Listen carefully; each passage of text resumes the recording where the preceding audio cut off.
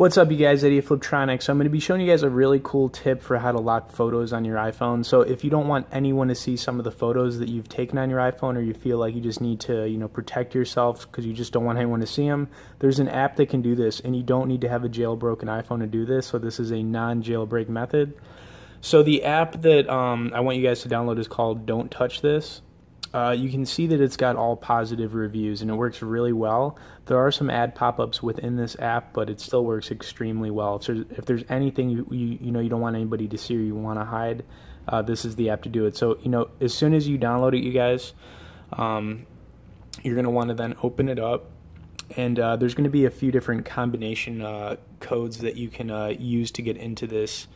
Right now I just have it set to the dots or whatever, but you can actually change it to be a passcode, which I'll show you in just a second. Like I said, there are some ad pop-ups in here, but it's really not anything serious. So anyways, like I said, you can have a different lock type each time that you log into this. You can have the dot, the combination of the security code.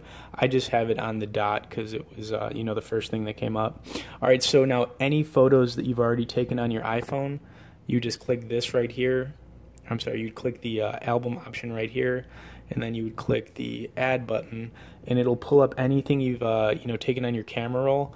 So I'm going to use this weird Batman picture is my first example. So you click on the picture, you then click done. Alright, it's going to give you this option right here. So it's going to ask you if you want to delete it from your camera roll. It's okay to delete at this point because it's going to save it within this app. So I'm going to click delete, and it's going to add it to this app. So you guys can see it added it to my camera roll inside this app, so that it's hidden and it's no longer in your gallery. So let's just take a look. So you guys can see it's there, and then as soon as I go over to my gallery, it will be,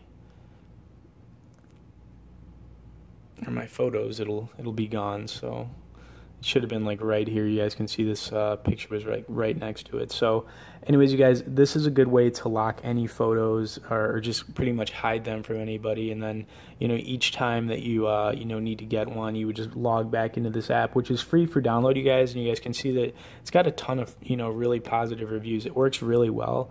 You can purchase it so you don't have to deal with the ads, and then you'll have unlimited space. But it's very useful, very cool. So anyways, guys, I'd appreciate you guys like this video, shared it. As always, stay tuned for more, guys, and be sure to subscribe to our channel.